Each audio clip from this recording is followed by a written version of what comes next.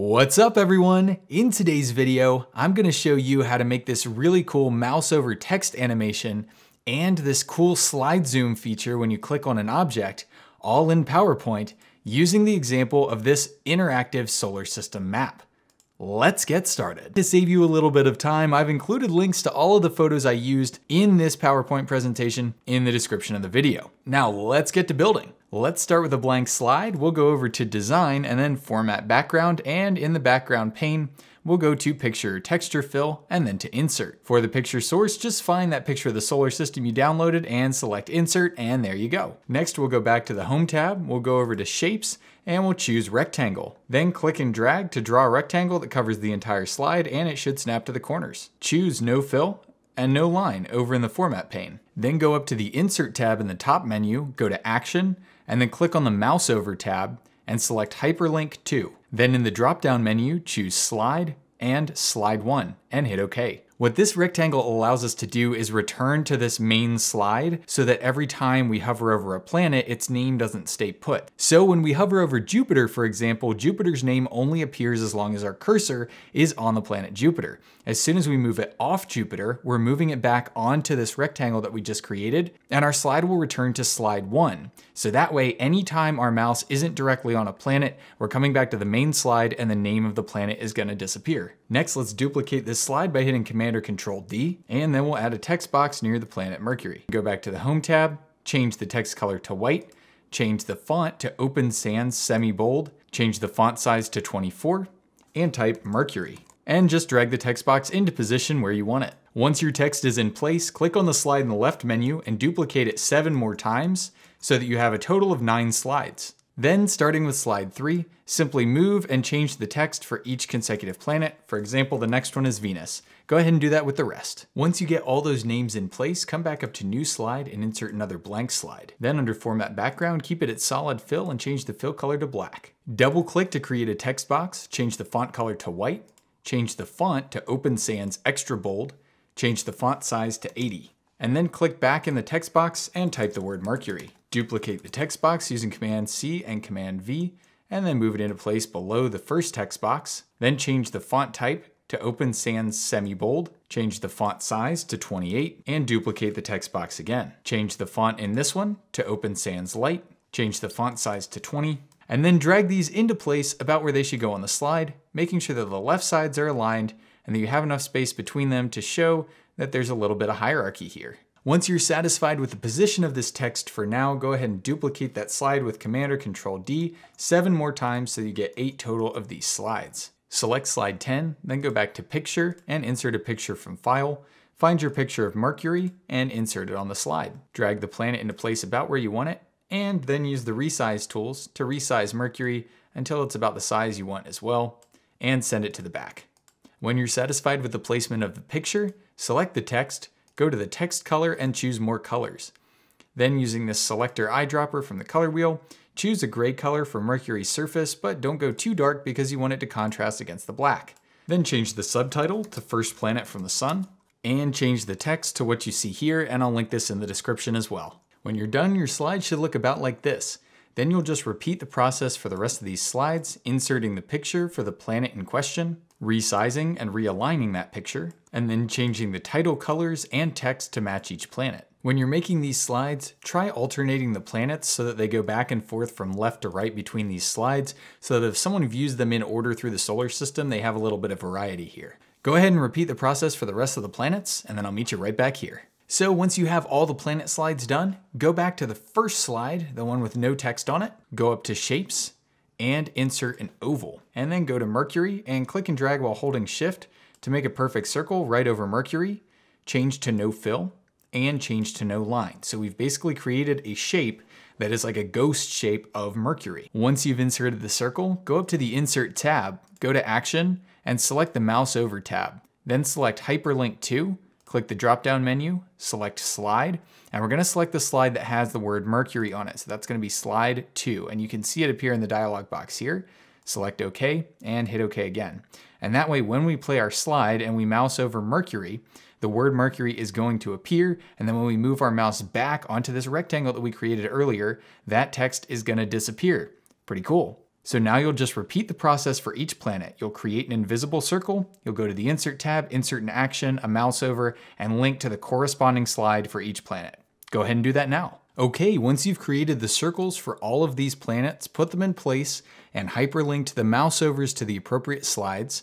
You're gonna go ahead and drag your mouse and select all of these, but don't select the rectangle, and hit Command or Control C. And then on each of these other slides, you're gonna hit Command or Control V to paste into place on all of these. Now, copying and pasting 8 times may seem a little inefficient, but since we had to build these slides before we could link to them, it's actually most efficient to do it in this order. So I recommend building all 9 of these slides first, then building the circles, linking each circle, and then copying and pasting the circles. It is the quickest way to do it. Now go to any one of these slides. I'll just go to the first one for demonstration purposes. Click on Jupiter, or you can actually click on any of the planets, but I'm doing Jupiter. Right click and select Save as Picture. This is going to save this circle as a picture. And I title this null.png, but you can title it whatever you want and then hit save. I've already got it here, so I'm not gonna save this one. And now we're currently on the first slide. This is the only slide we don't wanna do this on. Start with slide number 2 for Mercury. You'll go to the Insert tab if you're not already there. You'll select Zoom and Slide Zoom.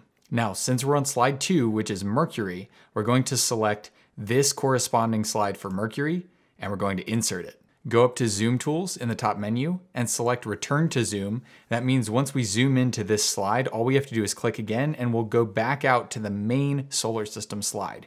So we want to zoom in and then be able to zoom out again, not just go through all of these slides in a progression. Now we'll right click on this slide that appears here, go to Change Image and select Change Image. Then find that null object that you created and select Insert. And it'll insert that circle that you created. Again, it's going to be invisible, except we've got this little fill over here. So for the time being, leave this at solid line.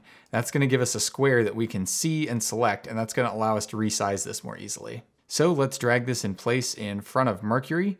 And so we'll line up those corners down there approximately right, and we'll click and drag while holding Shift until we just engulf Mercury, and then we'll select No Line, and that's it. Go ahead and repeat that process for all the other planets. I'll show you one more time. Again, we'll go to Venus's slide, we'll go up to Insert, we'll go to Zoom, Slide Zoom, we'll select the Venus slide, we'll insert it, we'll go up to the Zoom Tools, we'll select Return to Zoom, we'll right click on the slide, Change Image, we'll select our null object, we'll insert it, we'll drag the null object into place over Venus, we'll resize that null object down to cover Venus, we'll go up to the Fill Tools, and we'll select No Line. And that's it. Repeat for all the planets. Great, once you've completed those steps, you're actually done already. Now, some of you who know your way around PowerPoint really well may be asking, hey, why didn't we just insert the hyperlink onto these null objects? The problem is it doesn't actually work. So what I'm talking about is if you go to the Insert tab, instead of us inserting all those circles that we made earlier, why wouldn't we just insert the null object that we created over each one of these planets with the slide zoom on it? So we have the slide zoom selected. Why wouldn't we just add the mouse over to the slide zoom itself? And the problem is when you try and do that, the hyperlink doesn't actually work and the mouse over doesn't transition to the other slide. I'm not sure exactly how PowerPoint reads a slide zoom, so I haven't been able to figure out a workaround to this. But if someone knows how to add hyperlinks to a slide zoom that you've replaced the object for, please let me know, because I don't know, I couldn't find an answer online, but this workaround works perfectly. Now, the other thing to keep in mind is make sure you do it in this order. Make sure you create the objects first and add the hyperlinks, and then add the slide zooms because you want the slide zooms to be on top. So that's actually it. Let's go test out our slides. All right, let's see how we did. So we'll mouse over and each one of these planet names should show up. Look at that. We're looking good. Now let's see what happens when we click on some of these planet names. Slide zoom into our beautiful slide. Look at that. Then we click back out. We're at the main slide. Let's check out Saturn. That's a nice one. Beautiful. Well done. So this is really neat because we're zooming into each section of our solar system. We're going to that unique slide, and then we can just click right back out to our solar system model again. And then anytime we mouse over a planet, we get the name. Anytime we mouse off, the name disappears again. And we're actually switching between slides every time we do this, but no one watching your presentation is going to know because PowerPoint does it instantaneously. How nice is that? I'm super excited about the possibilities of this concept myself. This allows you to click on literally anything in your presentation that you want to set up. So you can walk everyone through this journey. You can kind of have the main slide that gives an overview of your presentation, and then you can walk people through each step by just clicking through each one of these items that you decide to link. And that'll give the audience a really good feel of where they are in the presentation, how the journey all pieces together, and then where you're breaking down into these small parts, right? So you get more and more detailed the further you click in. This is kind of a Prezi look, and I love it. If you found this video helpful, please make sure to click that like button, hit subscribe, and click that notification bell so you can get notified every time I post a new video like this. If there's content you'd like to see in the future, please leave a comment in the comment section below. I do read them and I do take them into consideration when making my content. For the time being, have a good one, and I'll see you next time.